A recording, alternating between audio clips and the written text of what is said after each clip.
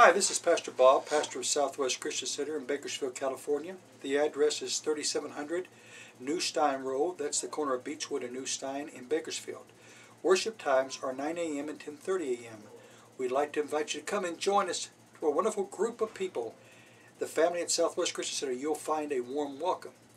Today in our sermon, we were talking about the writer of Hebrews chapter 12 that tells us about these great testimonies of others who've come before us. In the 11th chapter, he lists all those heroes and heroines of the faith.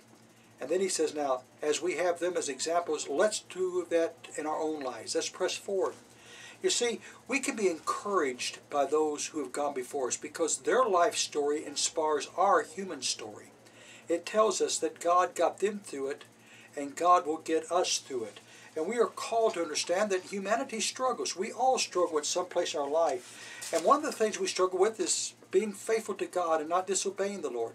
Because when you struggle with disobedience and you come through, you're stronger because you've learned that God is in control of every situation.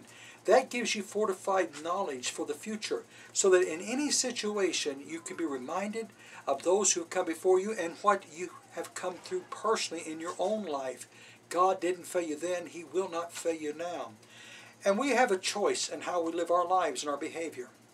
We can either be very discouraged and defeated, looking at things as if they're never going to change, or we can have hope and promises. We are the children of Abraham, the Bible says, and he did not stumble at the promises of God. He went on by faith, and we are too. We are to walk by faith and not by sight. We can draw encouragement from those who have gone before us, and we can understand that God is aggressively working for our perfection. And at the end, when we come through it, we can say, praise God, I made it. God won, and I won too. Have a great week. Make it a great week. God bless you.